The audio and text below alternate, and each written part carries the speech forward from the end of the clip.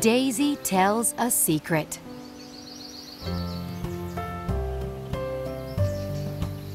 It was a beautiful sunny day in Ravenville, and little Daisy Raven was happily coloring in her favorite book. All the animals in the forest call her Daisy because of the overalls that she wears every day.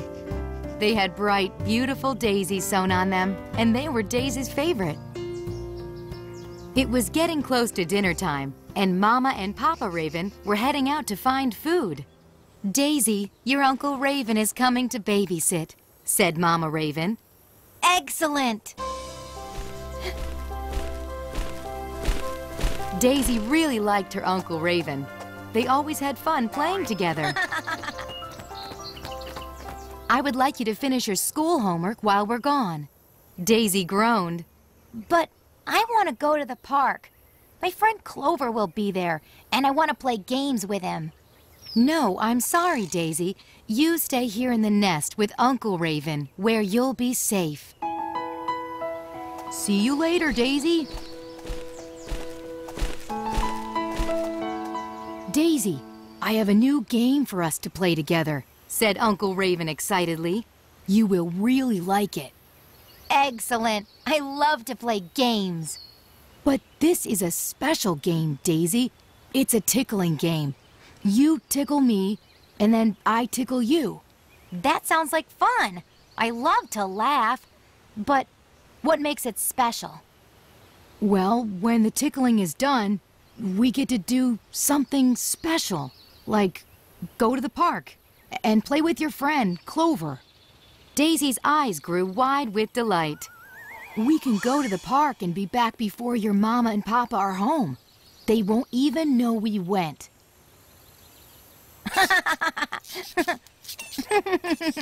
"This is fun. I can't wait to go to the park and play." Daisy was very excited about this new game, and she giggled and laughed as Uncle Raven tickled her feathers.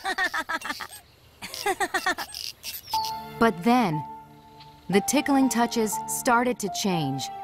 Uncle Raven stopped playing the tickling game and began to touch Daisy in a way that gave her an uh-oh feeling inside. Daisy felt very uncomfortable. Then Uncle Raven touched Daisy in her private area.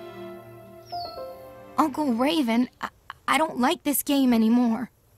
"But Daisy, don't you want to go to the park and play with your friend Clover? We'll just play a little more and then we can go." Daisy didn't know what to do. She really wanted to go to the park, so she shook her head yes, and Uncle Raven began to touch Daisy again. "Daisy, this game will be our secret, our special secret. Nobody needs to know about this secret or this game or the touches. Not even Mama or Papa Raven. Nobody needs to know. Now let's go to the park." Daisy felt really mixed up inside. She thought about what happened at home and the game that Uncle Raven played. It didn't seem like a game.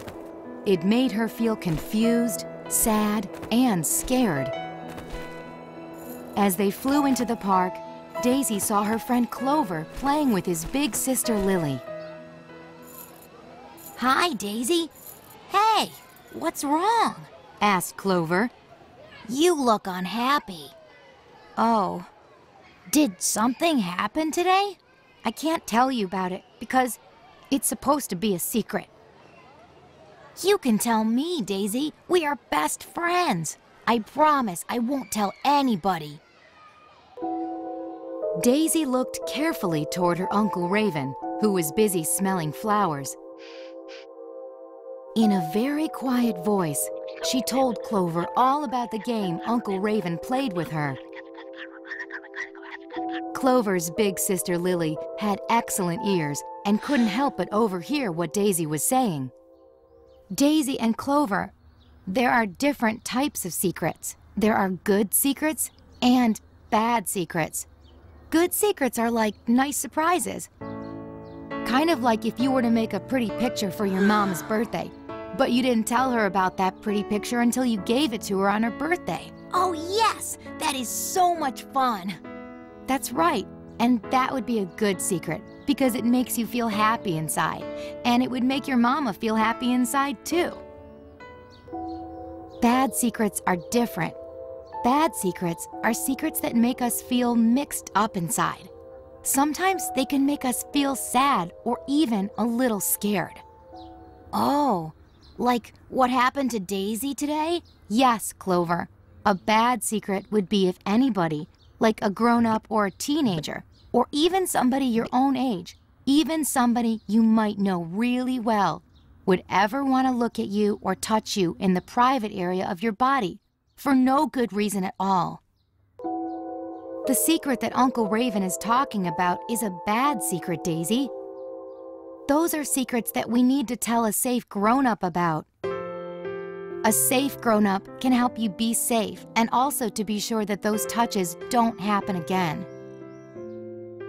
But who could I talk to?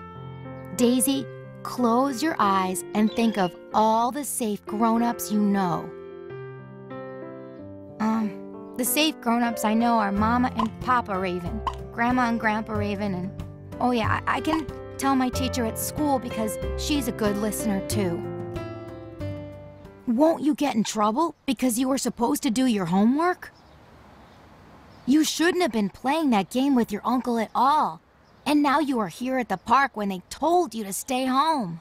Clover, I know Daisy didn't follow her mama's instructions, but the touching that happened was not Daisy's fault. It was Uncle Raven's fault. No one has the right to touch anyone in the private area of their body. What if Daisy's mama and papa don't believe her? Daisy, your mama and papa will believe you. And if they don't, you know lots of safe grown-ups that you can talk to. So if one person doesn't believe you, then you just keep telling all the safe grown-ups you know until somebody does believe you. Daisy, what happened to you was not your fault.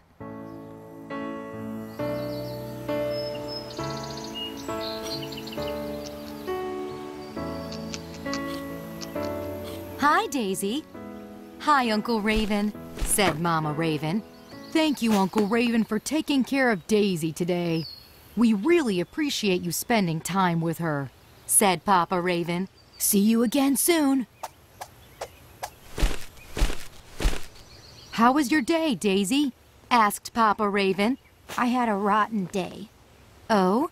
Why is that? Did you get your homework done? Daisy looked up at her parents and took a deep breath. Mama and Papa, I'm sorry, but I didn't get my homework done. And I'm afraid to tell you what happened today.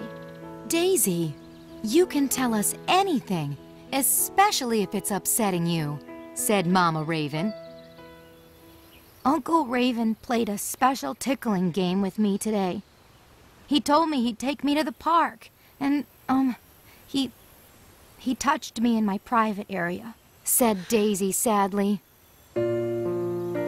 Mama Raven gave Daisy a hug. A nice, warm hug that made Daisy feel good and safe inside. You are a brave little bird. It must have been really hard for you to tell us about what happened here today. We believe you, Daisy. We are very proud of you for telling us, Daisy, said Papa Raven. The touching that happened to you was not your fault. It's Uncle Raven's fault, and it was very wrong of him to touch you like he did. Uncle Raven did a bad thing, and we need to stop him so that he doesn't do this to other little birds. We may need to talk to someone whose job it is to keep little birds safe. Would that be okay with you, Daisy? As long as it'll keep other little birds safe, then I'll do it.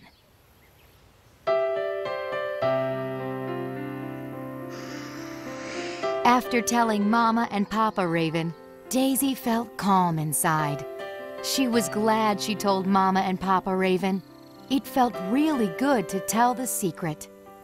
Daisy understood that not all secrets should be kept quiet, and how important it is to talk to a safe adult when she feels sad or scared.